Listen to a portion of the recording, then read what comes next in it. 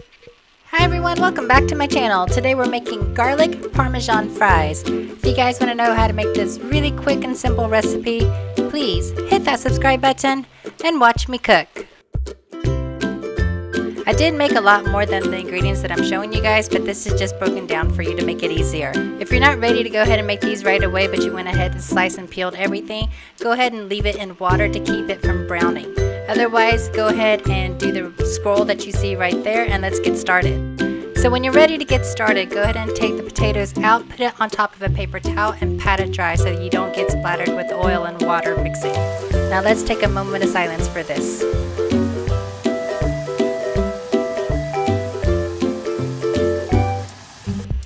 Alright, so we're going to take about a handful of this right into our pot. As you know, go ahead and make sure your oil is hot and you can have it boiling. And you can always check by putting a little potato in there and see if it starts sizzling.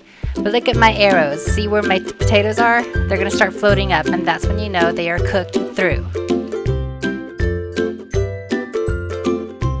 Yes, they are light in color, but we are going to double fry these. This is just to make sure we have these cooked through all the way before we start seasoning our potatoes. Once you have all of your potatoes cooked, go ahead and go in with a second fry for about 1 to 2 minutes, depending on how crispy you want it.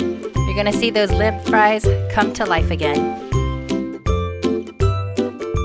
And yes, the camera is shaky because I had no idea I was going to be recording this, but I did anyways, and I wanted to share this because it came out so good.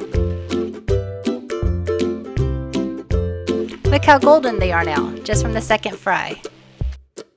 Okay, maybe not in that view, but they are. But this is how they turned out. Go ahead and season them to taste with garlic salt and some Parmesan and chives right on top. If you want a more intense garlic flavor, go ahead and add the garlic powder. If you guys like this recipe, please hit that subscribe button, like it and share it.